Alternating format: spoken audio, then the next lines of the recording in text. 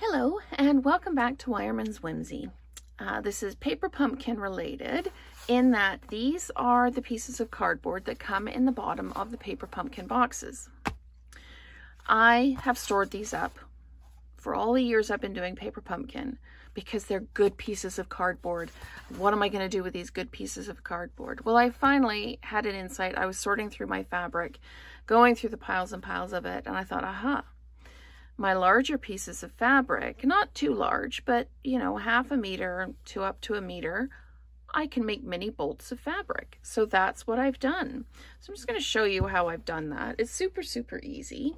I just fold my fabric as smooth as I can to just about the size I need. And then I'm just going to fold this and roll it over again, and then I'm just going to fold this end up, grab a couple of really small pins, and just tuck that in like that. And there we have a mini bolt of fabric that you can store on your shelf, however you choose to store your fabric. But there you go. You've got your mini bolts of fabric, and you can put them however you like. Thank you so much for watching, and we'll create together again soon.